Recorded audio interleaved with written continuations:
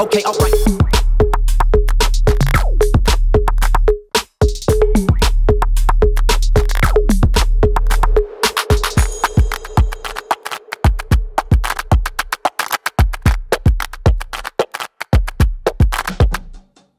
My name is Daniel Helwarth. I'm an industrial blacksmith at Lawndale Forge and apprentice to Paul Russell.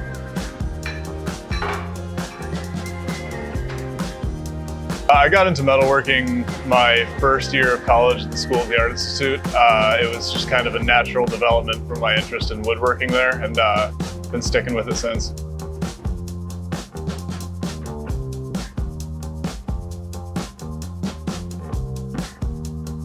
I think it's hard to sell blacksmithing to the everyday person, but what's kind of the core of what's happening here is developing relationships with materials.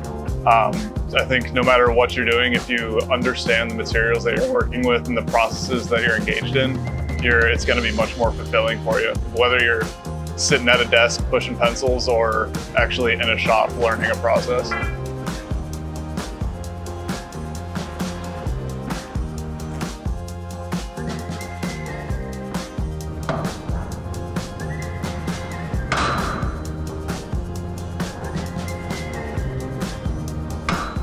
Steel in particular is an incredibly complex material. It becomes butter, it becomes clay, it can be a cutting tool, it can be beautiful and floating, and I think what pushes me to create is discovering more of those little tricks that a material can do.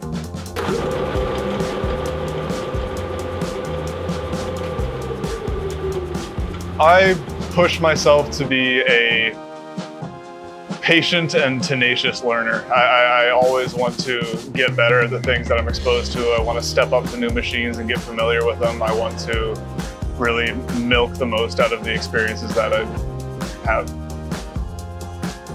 As you've noticed, Paul he's a quieter and more contemplative kind of character, and when I'm learning, I kind of ask a lot of questions and get ahead of myself.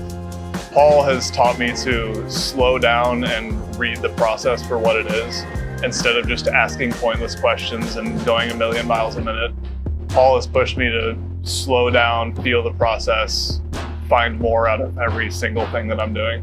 Well, right now I'm preparing to move out to Portland, Oregon to be a metals manufacturing teacher at Reynolds High School.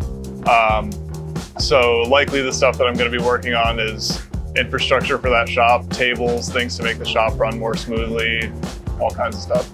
This is Daniel Helwarth at Lawndale Forge, and you're watching Profiles. Okay, alright.